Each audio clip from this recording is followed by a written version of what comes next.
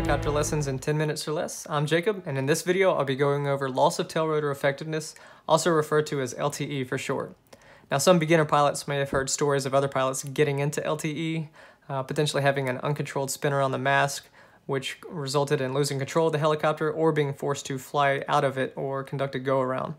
Now, it can be quite a pucker factor if you don't know what's coming and you don't know what it is, so it's important to understand what exactly is happening with the helicopter and where this is coming from so that you can prevent getting into situations like these in the first place.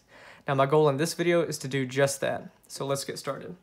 Now, loss of tail rotor effectiveness is an uncommanded rapid yaw rate that does not subside on its own accord, and which, if not corrected, can result in loss of helicopter control. The yaw rate tends to generally be to the right in a counterclockwise rotor system and to the left in a clockwise rotor system. For all of our lessons, we've been doing counterclockwise rotor systems, so generally to the right in most American-made helicopters. Now, this is not related to a break in the drive system, and it's not a stall condition in the tail rotor. Some commonly say it's a tail rotor stall condition, but this is just a misconception. The tail rotor thrust is merely insufficient, but not stalling. Loss of tail rotor effectiveness is a wind issue, which can occur when operating at speeds of less than effective translational lift. Now, flight and wind tunnel testing has identified a few relative wind regions that can cause loss of tail rotor effectiveness. And the first is generally from the 4 o'clock to the 8 o'clock position and is known as weathercock stability.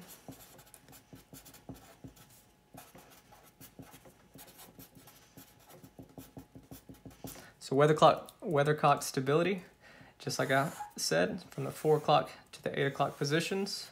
So this is generally the wind that's impacting the helicopter from the aft position.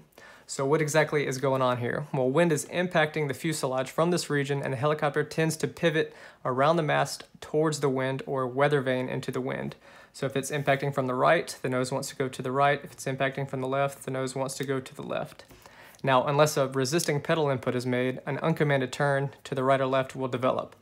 And attempting to hover at a stationary hover in this position can result in excessively high pilot workload where you're really having to pay a lot of attention to your pedals to maintain your heading. Now, there's another region for LTE where winds impact the tail rotor between the 8 o'clock to the 11 o'clock positions. This creates a tail rotor vortex ring state.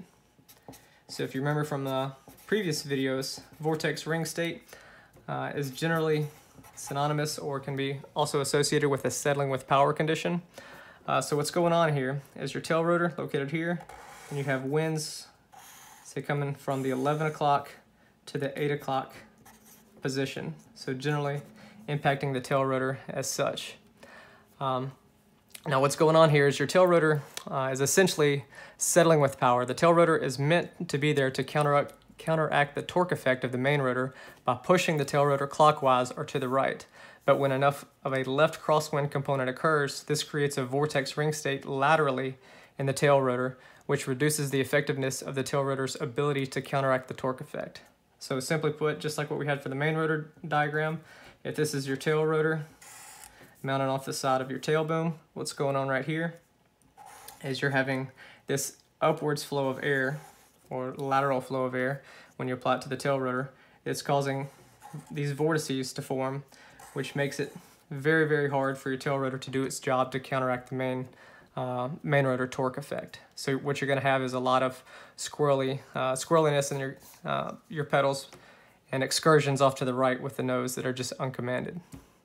All right, now the next region occurs with wind velocities from the 9 o'clock to the 11 o'clock as a result of and is a loss of tail rotor effectiveness, but it's a result of your main rotor disc vortex interfering with your tail rotor. So it's commonly referred to as main rotor disc vortex or disc interference, depending on the reference.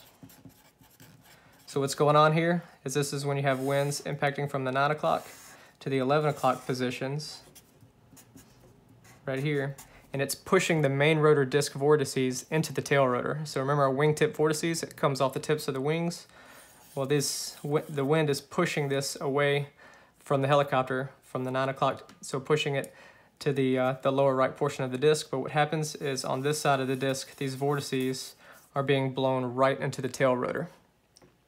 So the tail rotor is operating in turbulent air. This causes angle of attack fluctuations and an eventual sudden rapid right yaw. Now, I've seen this personally on countless occasions with newer pilots making an approach to an OG hover with a left quartering headwind, where the right yaw just hit instantly after decelerating less than effective translational lift. So another region to watch out for. Now, the last region generally doesn't get that much coverage, but it's still very much a part of loss of tail rotor effectiveness. And this occurs between the 2 o'clock to the 4 o'clock positions when a right crosswind impacts the tail rotor and causes an angle of attack reduction. So as the wind impacts the tail rotor from the 2 o'clock to a 4 o'clock, just like the name implies, there's an angle of attack reduction. The crosswind increases induced flow of the tail rotor, which results in a decrease in the thrust. Now, you can get into this condition if you're just hovering with winds impacting from the 2 o'clock to the 4 o'clock position, but where it usually sneaks up on guys is you're done with your flying for the day, you're hover taxiing back to parking, you might be hover taxiing into a tailwind, and all of a sudden you start to do a right turn to hook it into parking. Well, you start the right turn, you develop a little bit of a right yaw, and all of a sudden now the tail rotor is operating in an angle of attack reduction area as you complete the turn. And so what happens? The nose just continues to go around to the right despite you stomping on the left pedal to try to stop it. So another region here of loss of tail rotor effectiveness to look out for. Now, attention must be paid to these regions because they can build on each other, they can amplify each other. So you could be hovering in, say, a main rotor disc vortex region, or just get into this region. It starts to do a right turn, and as the yaw rate starts to build, now you find yourself in a tail rotor vortex ring state, which continues to aggravate that right-hand turn, and you may eventually find yourself in, say, a weathercock stability. The big thing here is you have to be able to recognize this loss of tail rotor effectiveness quickly so that you can recover it before you lose aircraft control. So if LTE is experienced, the best recovery technique is to apply some forward cyclic and pedal inputs as much as possible to maintain the heading control as you fly out of it. Now, if the altitude permits, say if you're at a high OG hover, a collective reduction can help aid in reducing this yaw rate and give you a little bit more of an opportunity to maintain control as you fly out of it. Well, that wraps up loss of tail rotor effectiveness. It's an uncommanded yaw rate that does not subside on its own accord.